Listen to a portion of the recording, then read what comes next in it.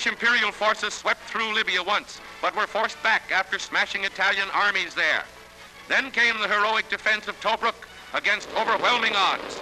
Empire forces held out for 9 months at Tobruk, waiting the time, not far distant, when Britain's second offensive begins.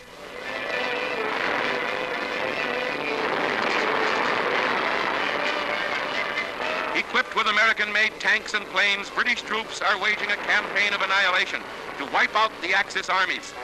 Victory here will bolster the entire Allied position in the Middle East and may thwart any Axis thrust across Spain and down the coast of Africa. Time is of essence in Africa.